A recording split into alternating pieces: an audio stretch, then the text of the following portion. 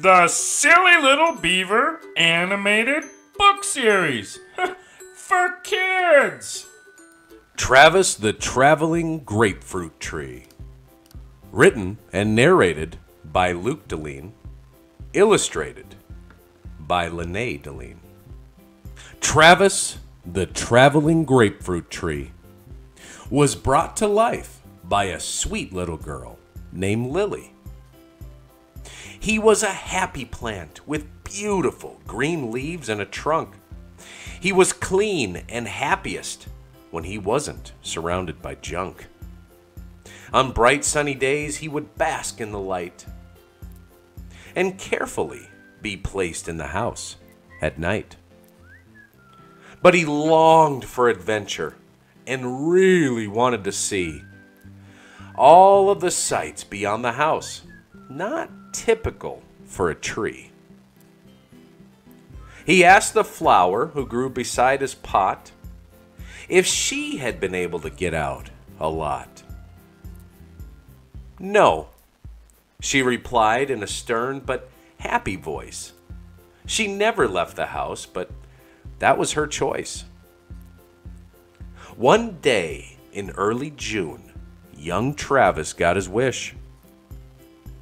Lily's daddy picked him up, set him in the front seat comfortably in a leak-proof dish. Travis was both nervous and excited for the journey ahead. He wished Mavis was there too, but she stayed home instead.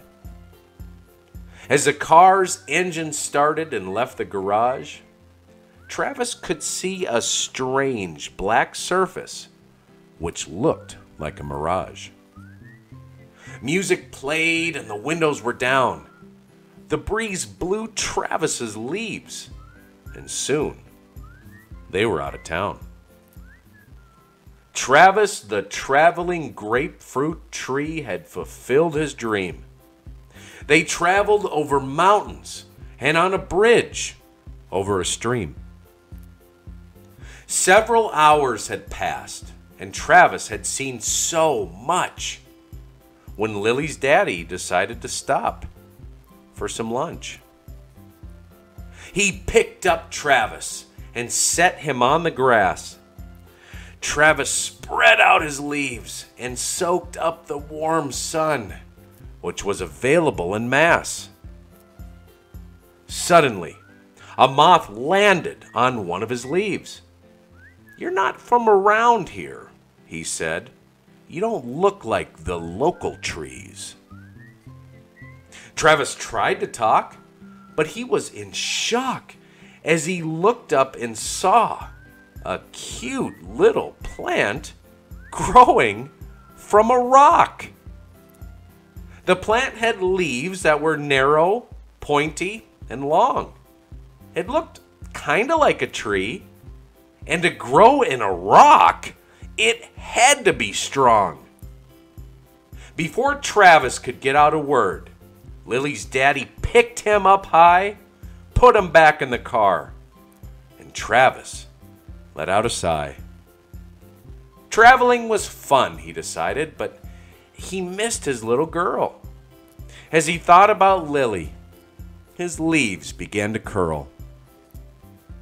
"I had it perfect at home. Oh, how I wish I could go back. Say hi to my flower friend and have Lily feed me that stuff from the sack." Travis got his wish yet again as he arrived in a new house with Lily, who anxiously set him down by her side.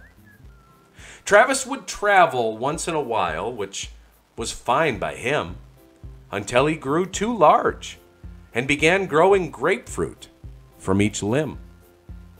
He always told stories to all of his friends, including young bushes and trees, about the days of traveling between each of the seas. The end.